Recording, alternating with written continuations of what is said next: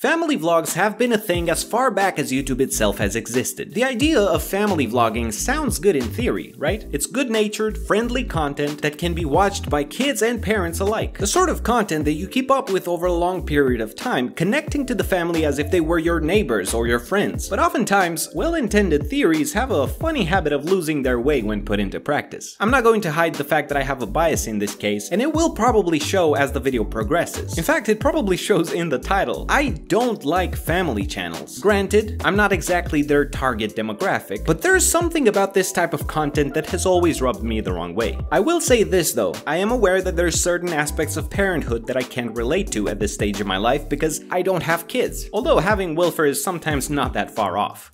Damn it, Wilfer, get down from there! But what I can relate to is having a YouTube channel and everything that comes with. And when I see family channels and the sneaky little tricks that they pull, all the way up to the full-blown scandals they more and more often find themselves in, I feel like I should voice my perspective on it. So today we're taking a look at family vlogging channels, the problematic nature of the concept, and all the relevant instances when exploiting children has been in full swing. Just want to take a quick moment before we jump into things to thank our sponsor for today, XP Pen. But we're gonna talk about it a little more towards the end of the video. I read an interesting article recently on the psychology of social media, which I will link below if you're interested in checking it out. It was talking about how researchers found insecurity to be the main driving force behind posting on social media. Shocking, right? Noting that sharing the good bits of their life often gives individuals an increase in self-esteem, but a decrease in self-control. And obvious as that may be to anybody with a little bit of self-awareness, it's a trap that everybody can fall into. Now, that's all fine and dandy when all you're posting is what you're eating and how hard you've been working out, but when your content is based around your children, things can very quickly take an unpleasant turn. And to make a point here, we're gonna go into story time mode really quick. So gather around, kids. We're talking about moms being predatory with their kids without even realizing it. So a few years ago, I was browsing Facebook, back when that was still a thing that people under 40 years old did, and I saw an old classmate of mine from middle school who had recently given birth to a baby boy, and she was posting a picture of her kid completely naked with a caption saying something like, "I don't understand why everyone has a problem with my child. I don't care how many times you're reporting this picture, I will continue to repost it because I'm proud of my child and you cannot take that away from me." And I remember thinking, lady, people are reporting the picture to protect your child from online creeps, because in your delusion and chase for validation, you are endangering someone you are supposed to be protecting. You see, in this world of oversharing, I think for some mothers in particular, getting the endorphins from those likes and social engagement is directly incompatible with the responsibility to shield their child from harm. This is something that's not being talked about enough, in my opinion. Not only do parents/older people generally not have a good grasp on how the internet itself works, but they are oftentimes oblivious to the dangers of sharing private and embarrassing information about their kids when they are too young to be able to even consent to it. And so far, we're talking about just posting to a bunch of Facebook friends. Imagine how much more perverse the dynamic becomes when sharing your children's information online becomes profitable.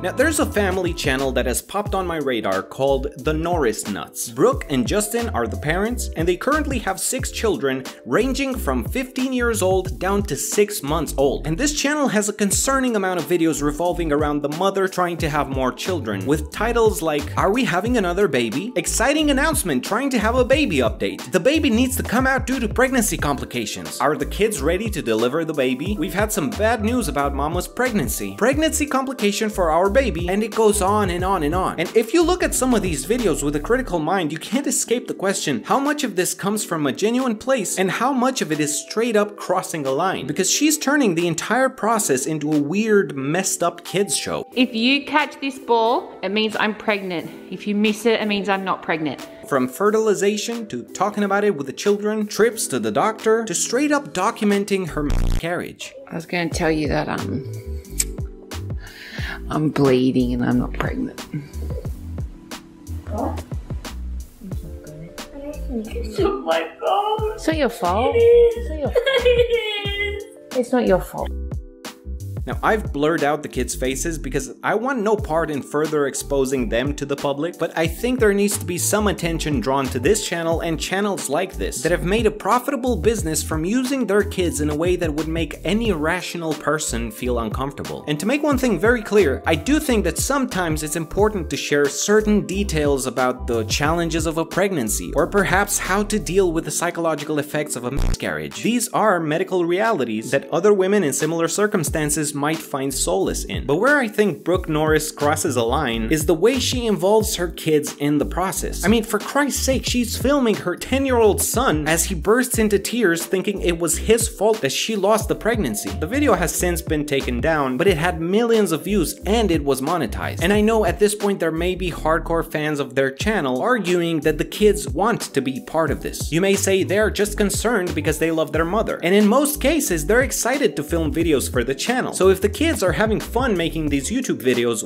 what's the harm in that? Well, to answer the question, we have to get one thing clear right away. What a child likes, or what they think they like, is based on an immature understanding with a brain that has not yet fully developed. That's why legally, the parent is responsible for every major decision in a child's life until they've reached the age of 18. They alone are responsible to choose what's right for the kids. But when the parent finds purpose and profit in the image of the children, what's right for the kids gets muddled by what's right for the business. And that is a dangerous territory.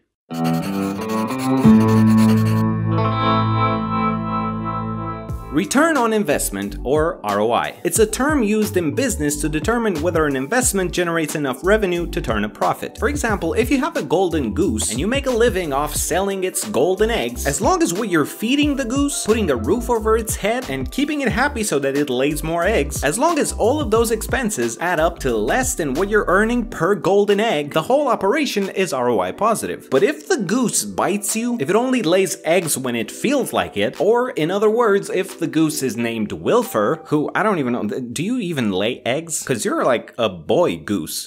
Well, if that's the case, then the whole thing is ROI negative for you, and you should probably start looking into getting a regular job. With that in mind, let's talk about Myka Stauffer. Some of you may have already heard about her because she was recently involved in a very public scandal. Myka, along with her husband James, are the parents of 3 children, and you guessed it, they have a family vlogging channel. The Stauffers adopted an autistic boy from China in 2017, and because of the novelty factor of having an adopted Chinese boy with special needs, their channel skyrocketed. I have so many viewers that found me through my adoption journey, and they are here to kind of live through those adoption updates and kind of see how he's doing and watch him progress. If you are one of those people that are here for that, give this video a thumbs up. Well, apparently 2 years after the adoption, with the boy being prominently featured on their YouTube and Instagram, bringing in a lot of revenue for them, the Stauffers all of a sudden decided in 2019 to return the boy. This of course blew up in their face. They're currently losing a lot of subscribers and getting a lot of backlash. In my opinion, rightfully so. Because the problem here isn't that a family has returned an adopted child that they weren't qualified to raise. That apparently happens 1 to 5% of all adoption cases, but it usually happens within a relatively short time frame. The Stauffers channel benefited immensely from keeping the adopted boy for 2 years before sending him back, making it more difficult for him to fit in with a new family because he is now older. The overall public impression right now is that Myka Stauffer would not have adopted the boy if she didn't expect in some way to enrich her brand, and I kind of get the same feeling watching her videos. By all accounts, it looks like the adoption was a calculated move that had to be reverted when it stopped being ROI positive.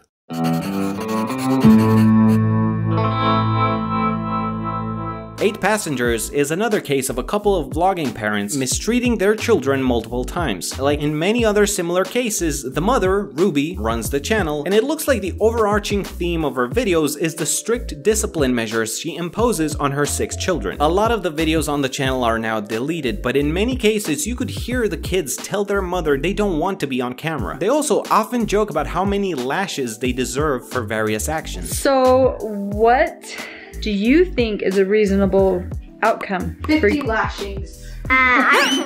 She stands on the ottoman and we all throw rotten tomatoes at her. And then we put her in that thing where her neck and her hands are like locked, and then she sits like that all day. So distracting. In order to fix the behavior of her oldest son, Ruby and her husband decided to send him away to live for months at a place called Anasazi Camp. Now, I've looked into this place, and they claim to be a troubled teens wilderness treatment center, where teenagers discover a profound sense of self-worth and responsibility for the choices that govern the course of their lives. And they do that, among other things, by allegedly having the kids wipe their butts with rocks. We were told setting bear traps is the language we're going to use for, you know, instead of toilet paper. And so I told Kevin, this is a terrible wiping rock. That would be terrible. That would be terrible. But this one wouldn't be bad. Is smooth. I think that would work. And here's the mind-boggling thing. Multiple kids have died at these types of wilderness camps due to barbaric punishment by the camp instructors. There's articles about this online, and I'm gonna link some below if you're interested to find out more. Ruby came under fire when the oldest son openly talked in a vlog about how he hadn't been sleeping on a bed for 7 months. My bedroom was taken away for 7 months and then you give it back like a couple of weeks ago. I don't think our viewers know that. You've been sleeping on a beanbag. I was sleeping on a beanbag since October. My room back like 2 weeks ago. This sparked outrage in the comments and has put a spotlight on Ruby and her excessive discipline methods. And I think what we see here is how, as years go by and the kids in the vlogs grow up to be teenagers, they start to realize the messed up dynamic of being used for entertainment. I think there's an expiration date on any family channel. When we see this pattern of kids starting to rebel and not want to be a character in their parents' reality show anymore, that should, in my opinion, be an indicator of the almost abusive nature of family vlogging.